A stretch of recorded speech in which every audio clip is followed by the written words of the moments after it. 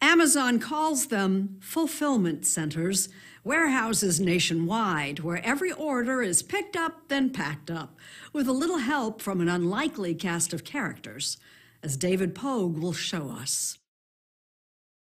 Last year, we spent $386 billion on stuff from Amazon.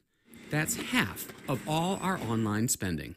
And the bigger Amazon gets, the more unwelcome attention it gets for its workplace conditions. Working for Amazon is a highly dangerous job, much more than working for its big box competitors. They deny us good working conditions. Especially from employees like Jennifer Bates, who testified before a Senate committee. My work day feels like a 9-hour intense workout every day, and they track our every move. Now, Amazon points out that its warehouse workers make over twice the national minimum wage and get full medical benefits and a company-matched 401k plan. But this headline must have really hurt. According to the government, Amazon workers were seriously injured about twice as often last year as employees in other warehouses. Safety is our top priority with our employees. So in 2020, we invested over $1 billion into safety and programs and processes around movement and ergonomics. This year, we are doing an additional $300 million investment. Kevin Keck is Amazon's Director of Advanced Technology. His team invited us to spend a day in the company's secret technology facility near Seattle. Clearly, Amazon wants to demonstrate that it's working on the safety problem. I understand that not a lot of TV crews have come through here. Yeah, none. None. So why is it in your interest to show the public what you're working on? Because people can see that we are truly innovating and investing in technology to help our employees in their safety and comfort. For starters, how are the injuries happening in the first place? About 40% of our injuries are musculoskeletal. Sprains and strains and things that come from repetitive motion. Megan Huden is the facility's product development director. To study exactly how workers move, her team straps 17 orange transmitters onto employees of various shapes and sizes. David, now that you're in the suit, you can see your data displayed on screen. I tried on the motion capture suit, too. Yeah, you see your movements. The one on the right is your right shoulder, and the one on the left is how your back is moving. So when you bend, when you twist, when you move side to side, it's understanding how you're moving. I'm sorry, did you say something? This experiment has already revealed one way that Amazon can reduce injuries, just by adjusting the handle positions on the crates, known as totes, that move Amazon orders around the warehouses. This tote's handle positions prevent you from lifting over your head. Oh, you don't want people lifting? No, it's actually much safer to keep the weight below your shoulders. Oh, okay. So let's try a tote that has a different handle positioning on that short side. Wouldn't this one with these holes be more convenient because I don't have to reach all the way across? I can just, like that?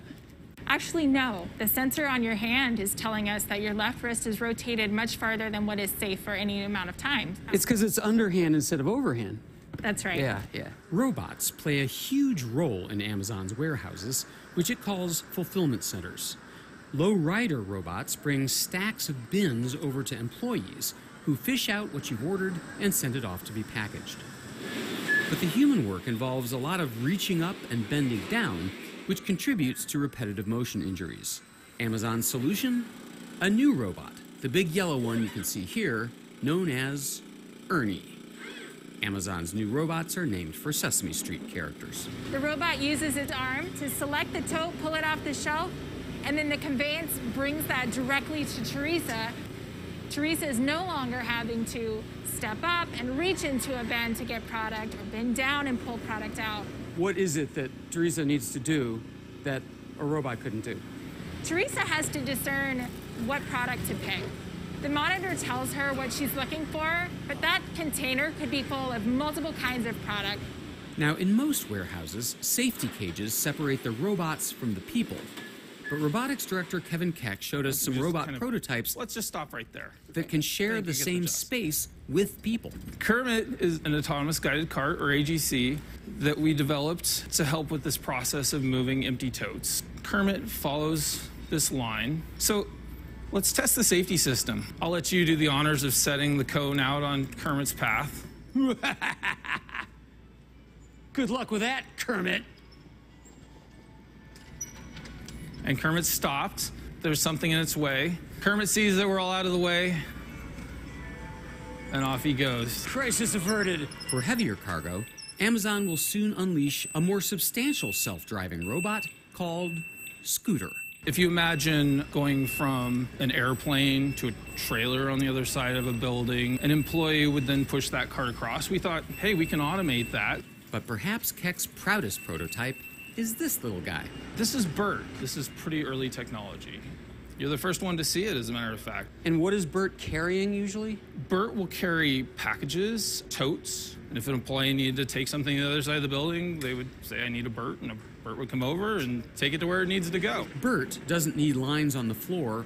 It uses artificial intelligence and LiDAR, laser pulses, to see the world around it. I'm gonna be somebody on my phone, not paying attention, and I'm gonna... Hey! Nice job! Your thing works! It works. It's pretty great tech. In fact, Amazon says that robots like Bert and Ernie are the most advanced warehouse robots in the world. But not because they get the job done faster. They're slower than people, but they're a lot safer. So we think that's a good trade-off. Now, to a critic, all of these robots in the room might seem to ignore the elephant in the room, that Amazon's injury rate is high, not because it doesn't have enough robots, but because the company sets too demanding a pace for its workers. Amazon told us, we are committed to giving employees the resources they need to be successful, creating time for regular breaks and a comfortable pace, and working directly with anyone who needs additional support to meet their goals. So far, what I've seen here today are robots saving people from doing more stuff. And is the end goal of that to get rid of the people entirely? Now, we approach automation and robotics around working together with people and helping people and benefiting them. Since 2012, when we started first deploying robotics broadly here at Amazon, we've put in 350,000 robots. In that same time, we have over 1 million jobs that we've created, and we're still hiring. Keck says that all the investments in warehouse safety are beginning to pay off. We did see in 2020, in the category of musculoskeletal disorders, through programs that we had launched, that we had reduced by 32%, which is pretty incredible. And what's the goal by 2025? It's to cut it by 50%, recordable injuries by 50%. Wow. And you're putting that out there, so we can come back in a few years and see how you did. Yep. I hope all the technology I showed you here today helps contribute to that success. All right, so June 1st, 2025, this spot. Let's do it.